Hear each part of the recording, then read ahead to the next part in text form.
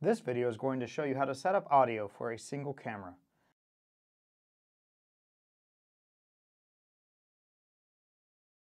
If you can get a direct feed from the soundboard or mixer from the venue, that is always going to be your best option.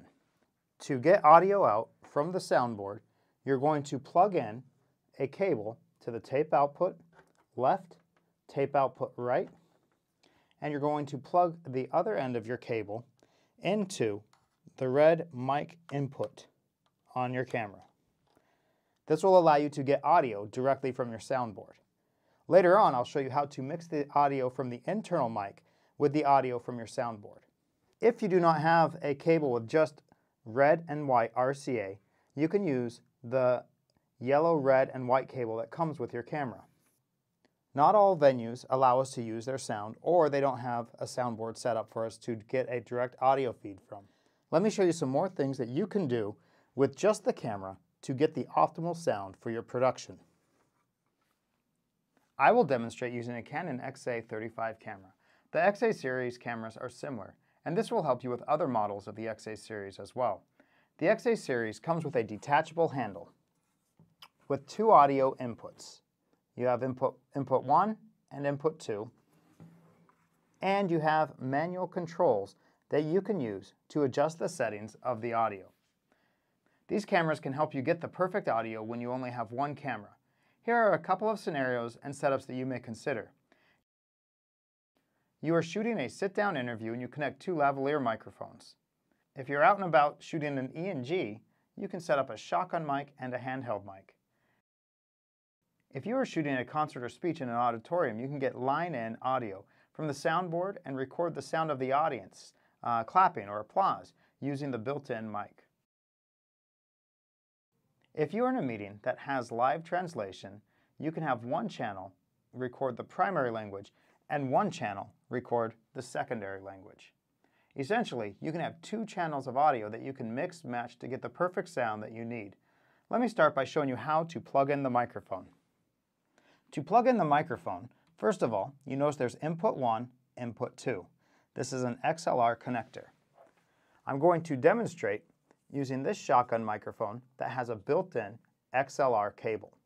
This built-in XLR cable has 3 pins in it that line up with the 3 pins on the input. Make sure you match up your pins. You push the pins in and you will hear a click. When it's time to unplug the microphone, you simply push the pin and you pull out. You do not twist or yank. You have to make sure to release this pin, which will allow you to pull out the microphone cable.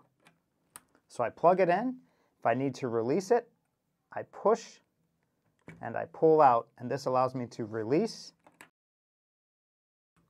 Now that I have the microphone plugged in, I'm going to loosen this thumb screw, and I can mount the microphone by tightening down the thumb screw.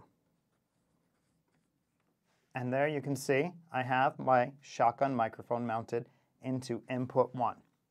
This will allow me to have audio coming in from that channel of the microphone.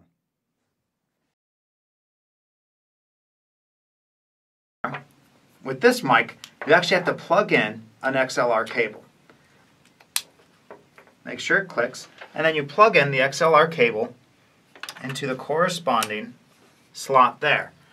The bottom of this mic has a shoe adapter that you can adjust, that you can loosen this dial, and you slide it on. Let's go through our scenarios. You can plug in 2 lavalier microphones into the inputs. This will allow you to do a sit-down interview where 2 people are mic'd. The second scenario is that you are out and about doing an E&G. What you'll do is set up your shotgun microphone, connect your handheld microphone to channel 2 input. This will allow you to have 2 audio inputs that you can use to record and get the sound at your venue.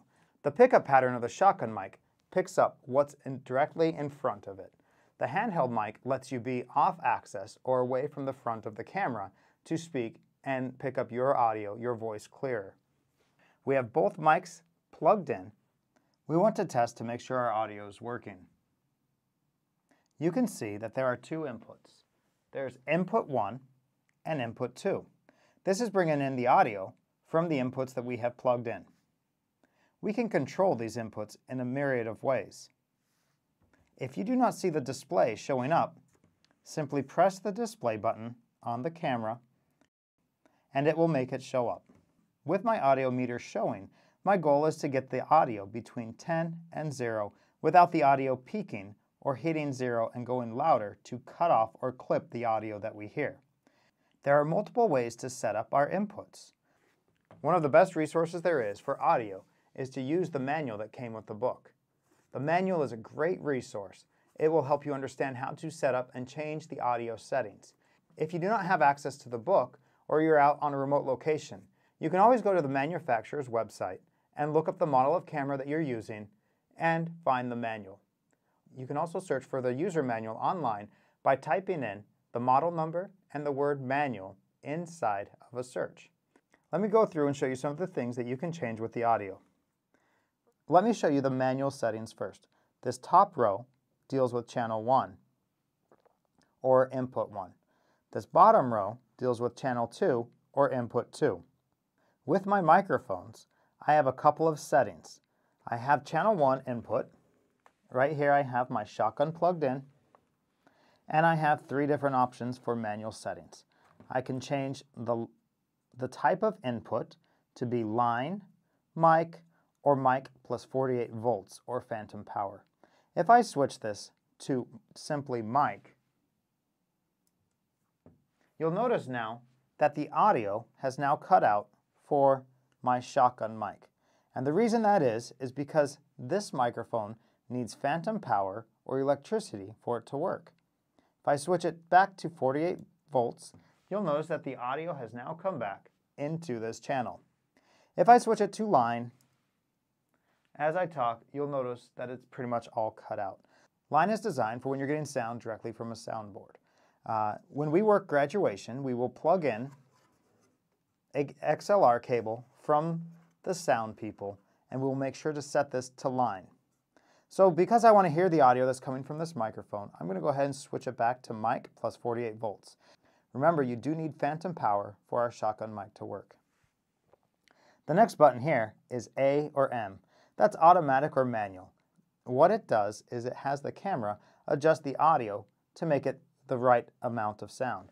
If you set it to automatic, it's going to try to automatically adjust the audio. I don't like the automatic settings. I prefer using the manual setting.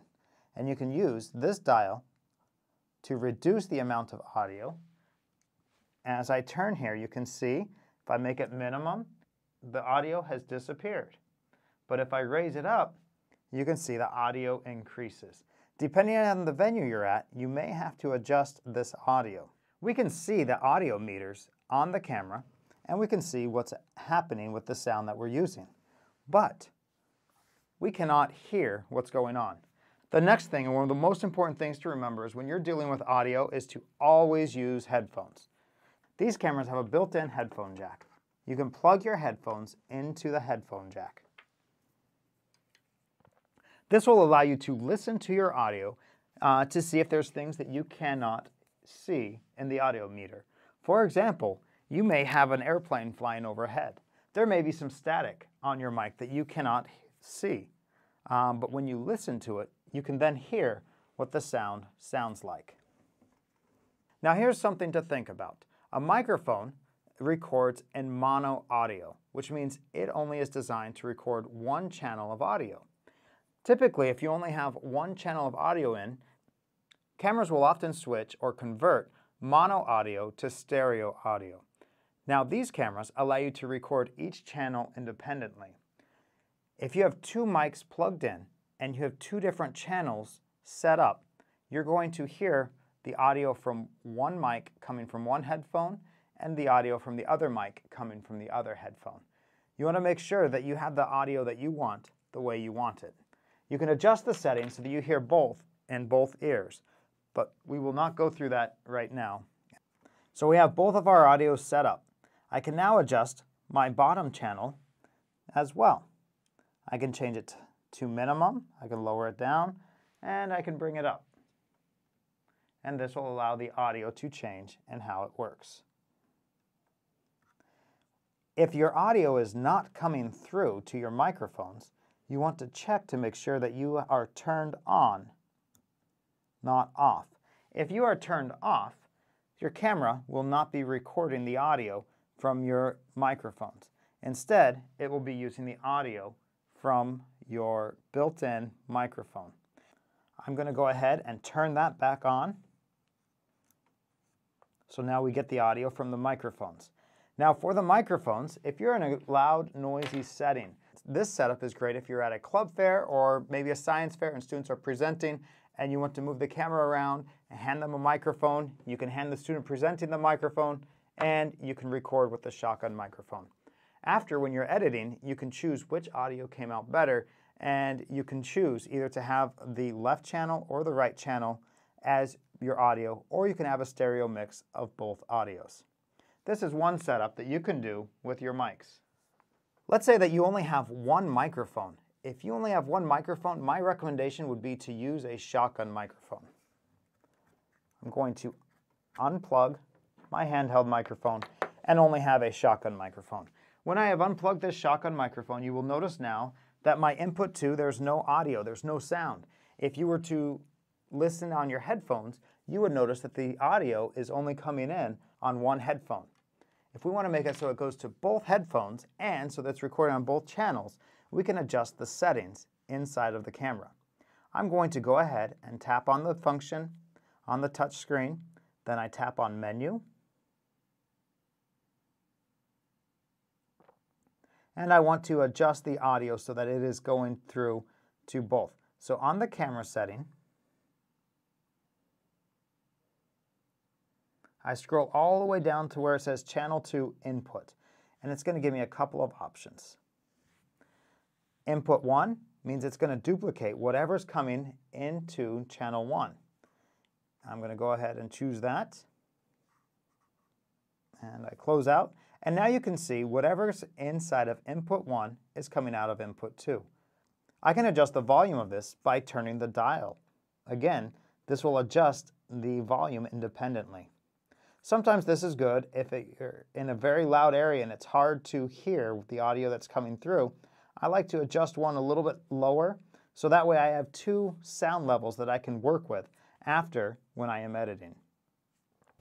That's how you can make one microphone come out of both channels. Another thing that you can do is have, instead of using Input 1 as Input 2, you can use the built-in microphone. So I'm going to go ahead and choose this. I'm going to tap on it, scroll down to Channel 2 Input.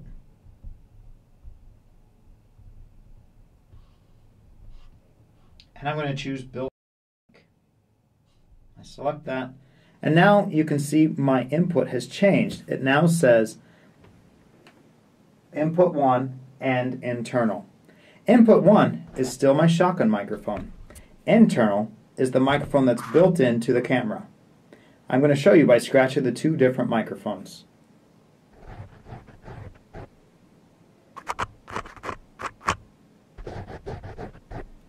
You can see which microphone is which based on which one I scratch. You can see the sound, and if you had headphones on, you could hear the difference. Now you might ask, why would you need this? This is great if you're shooting a concert. Maybe you have a line in Channel 1 from the soundboard, but a concert without the audience and the applause sounds strange. You can see the audience in your shots, but if you're only getting what's coming through the mics, you might not hear the audience.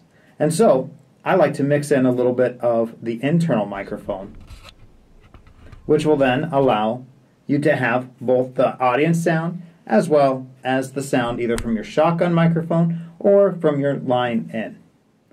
This also works if you have a wireless microphone system that you would like to connect into the camera as well. Maybe you have your shotgun microphone mounted on here, but you would like to hear somebody speaking further away from a wireless microphone. you can also use a wireless mic. This is a wireless mic transmitter and a wireless mic receiver. You plug the microphone into the transmitter, it sends the signal to the receiver will then take the signal and we can bring it in. I can mount this microphone on the shoe,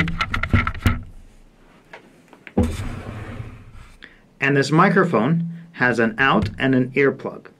I'm going to go ahead and plug the out. I want to plug this end of the cable into the mic. So now you see I've plugged in my out. So now you can see I've plugged in my out. I've plugged it to the in. I'm going to turn this on to F1. F stands for frequency. You have two different frequencies that you can use. I then want to plug in my microphone, turn it to F1 as well. And now I have this microphone that is going to send a signal to this receiver. It's going to transmit it to the receiver. The light turns green if I'm on the right channel. If I'm on the wrong channel, notice how it turns red. So I want to make sure I'm on the correct channel. I'm on F1 for both of these. I now have a green light. I have my out plugged in to my mic, so I should be getting sound from the microphone and from that one as well. To test it, I could walk away with this microphone and see if it's coming in. But since I'm in such a confined location, I'm going to again revert back to my scratch test.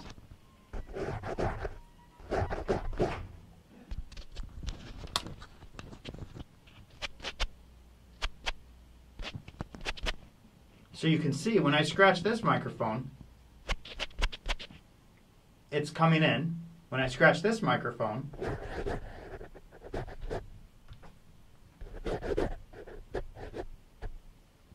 it's coming in.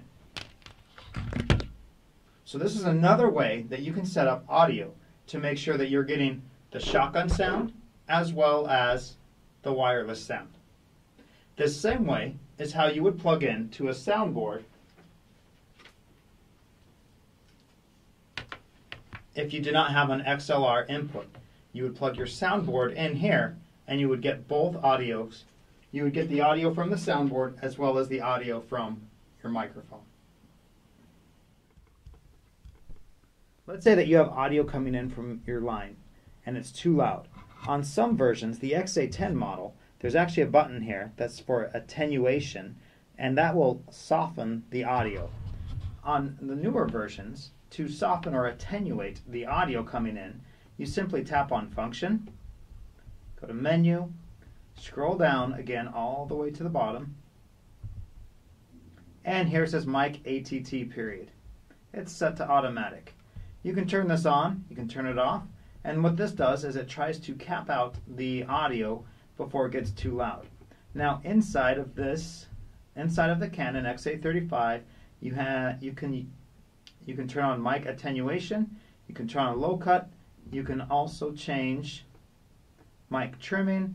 I'm not going to go through the details of this. You can also add in a limiter, but essentially these things are to help you to get better audio with your shots.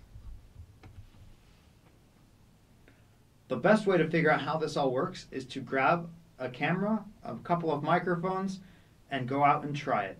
Make sure you have a pair of headphones so you can hear what you're doing, and take some notes as you're doing it. If you come up with something that works well for you, write it down. Write down what you plugged in where and what your settings were. If you have questions, write those down and come back and talk to your instructor. Now that you've recorded audio on a camera with two different channels, let me show you how to choose which channel you want to use inside of Final Cut Pro. There's a couple of ways you can do it. First of all, you can find your video inside of your clip bin and you can select it. With it selected, you can go over to your inspector, click on Audio, go down to the camera that you're on, and you can change it from stereo to dual mono. This will now bring up each audio track on its own. You can choose to turn one or the other off, or you could keep them both and see how they sound.